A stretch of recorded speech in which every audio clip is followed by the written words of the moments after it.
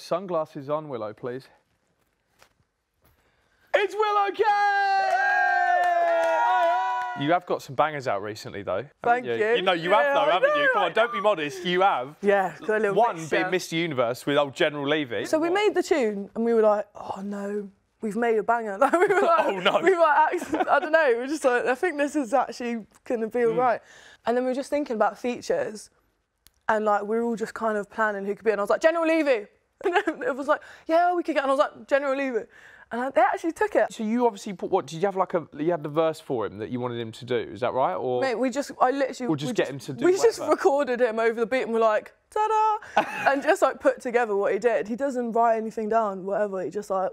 Rat Race then, second of the bangers that we were talking about. Rat Race is basically my like freak out tune. Like when I moved to London and just came into this industry, I was like, oh no, like, nothing wrong with it, but it's just about not knowing what you're doing or like what is the right thing to be doing. And also with the internet and stuff like TikTok, you see kids just blow up off of like just every day you see something and you sit there and you're like, that hasn't happened to me.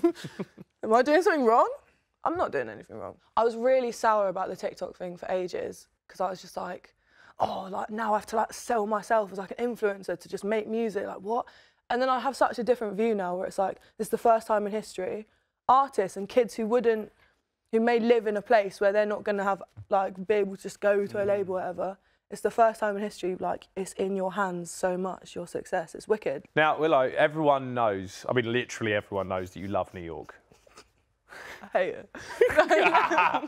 But I bet all those people at home haven't got a clue that you love rubbers. How do you know about this, we've got mate? ways. Do you know what I mean? I just need to know, why were you so obsessed? Why are you so obsessed with rubbers? I basically, when I was a kid, would collect rubbers from like Japan and like little kabuchans, is that what it's called? Like just tiny things. I don't know. So and I'd empty them out and like redo it and film my collection, just talk about them. We've got a game to play with Willow Kayne, everyone. It's called Rate My Rubbers. Hello everyone, time for some rubbing action now on the show. I'm just going to hand you a couple. Wow. You didn't! Look at that. Come on, talk us through that. Wow, the texture is amazing.